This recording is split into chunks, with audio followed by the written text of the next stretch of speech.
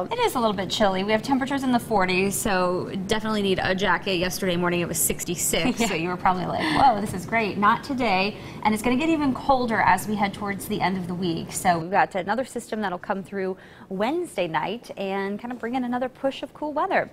Even though we're chilly, we're still above normal. We're sitting in the 40s, and at 8 o'clock we'll still be near 43, by noon 46, and then 5 o'clock 48. A little bit breezy, at least initially. The west wind between 10 and 15 miles per hour.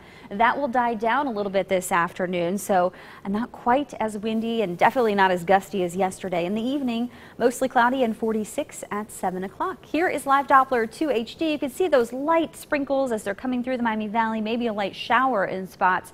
But really it's not too much activity out there, just more of a nuisance than anything else. And some of that light rain does extend back to the west, so probably through about mid-morning we'll be dealing with the potential for a light shower, and then we'll get back to drier conditions as we head into late morning and into the afternoon.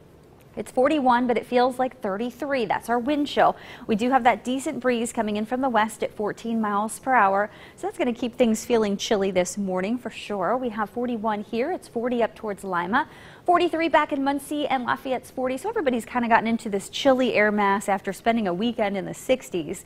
And it's going to get even colder as we head through the rest of the week. Tomorrow actually not bad with a high of 56 ahead of the system. But as the system comes through tomorrow night, Thursday's high temperature is 43.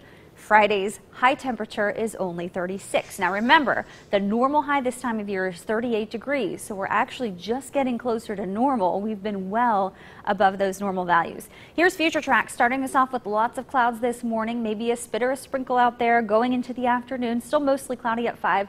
Could be some breaks here and there, and that'll be the case through the overnight hours as well. But we head into tomorrow morning. We'll start off with mostly cloudy skies at 7 o'clock. Going into the afternoon, again, a few breaks here and there, but then clouds will be increasing again late in the day as that next system moves in, bringing in the potential for some showers by evening. Today we'll be up near 50, lots of clouds. It's going to be breezy, at least initially, and cool. And then overnight we're going to drop down to a chilly 39 degrees. It'll be mostly cloudy overnight, still dry tonight and through much of tomorrow. Dry weather is expected. We'll see mostly cloudy skies, some breaks of sun at least early on with a high near 56. And then we get into tomorrow evening and that slight chance of a shower. It'll actually increase Wednesday night, and we may even see a lingering shower early Thursday morning. Otherwise, there's the colder air moving in. 43 for a high Thursday. Friday morning we're down into the 20s and a high of only 36, and we could see a few light snow showers as some of that cold air moves in. Saturday still looking at mid-30s for highs, and overnight lows over the weekend get down into the lower 20s.